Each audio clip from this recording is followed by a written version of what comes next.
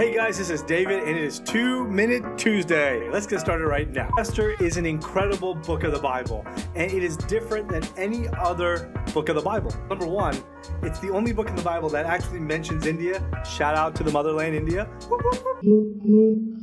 Number two, it's the only book in the Bible that does not mention the name of God. Jonathan Cahn, in his book, The Book of Mysteries, I'll put a link down in the description below, calls the book of Esther the book of the unnamed God. In fact, the book is full of godlessness. The scene is set in a polytheistic environment and culture.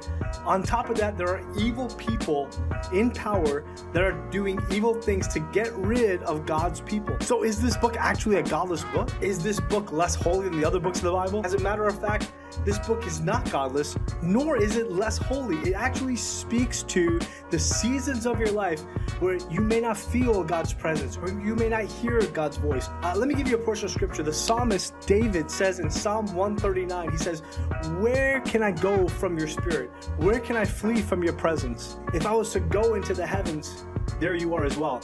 If I was to make my bed in Sheol," or as some translations say hell, "you are there as well." He goes on in verse 12, he says, "Even the darkness is as light to you." When you don't feel God's presence, He's still there. When you feel alone or you feel far away from God, it's in those moments that God is so close, it's so near. One of the names of Jesus is actually Emmanuel, and Emmanuel means God with us. And I've said it so many times before, it doesn't mean that God was once with us. It doesn't imply that He will be with us in one day.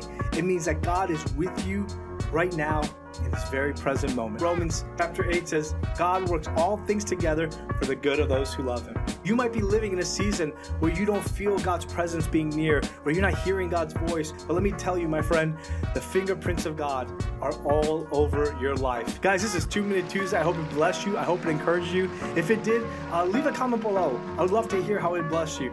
Anyway, it's 2-Minute Tuesday. Talk to you later.